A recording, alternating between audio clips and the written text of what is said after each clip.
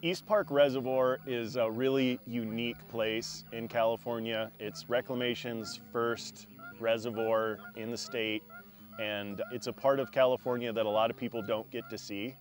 Orland Water Users runs the water out of East Park Reservoir for their irrigation facilities. In 2020, the gate failed. In 2021, with water level being what it was with the ongoing drought, a collaborative decision was made between Colusa, Reclamation, and Orland Water Unit to effectuate those repairs when the water was as low as it was. 2 years ago, after the lake was drawn down and began to refill, we contracted out and purchased many tens of thousands of fish to restock this lake. Most of them came in as just very young fish. We also got a few adults of some of the fish. We started monitoring the fishery, and every few months we'd come out to see what fish we could catch. At first there was nothing because the lake had just refilled, but then after we started stocking fish, we started seeing a few of the fry. After a few months, we saw brand new fry that we knew were born in the lake, and the other fish had reproduced. And that's what was really satisfying, to see this population rebound so quickly. This has been a very successful collaboration between the Bureau of Reclamation and Colusa County.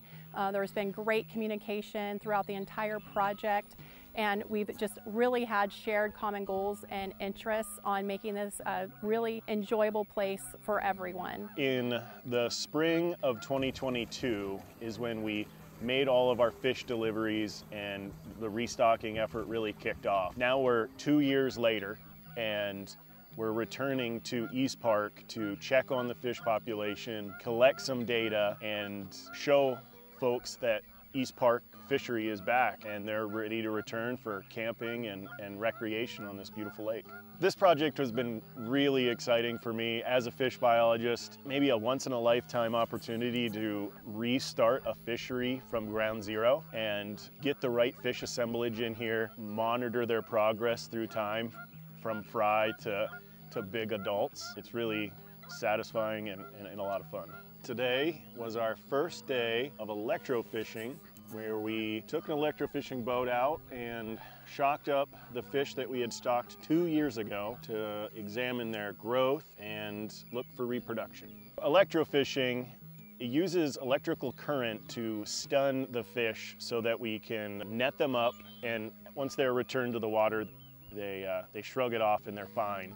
But for a few seconds when they're in the water and between the cathode and anode, they get stunned, and we're able to net them up.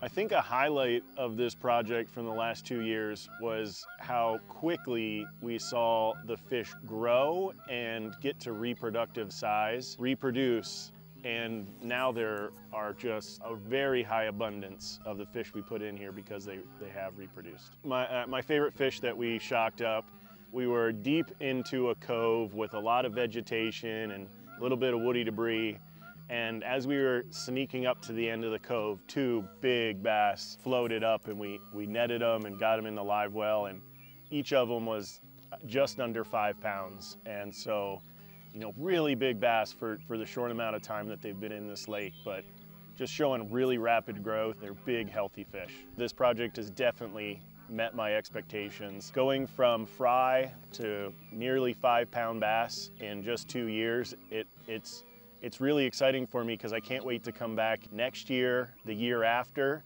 and do some fishing and maybe catch a real big, beautiful bass. East Park Reservoir is a vital piece to our community and to Colusa County, with local economic impacts that make a difference to everyone and to everyday lives of our community.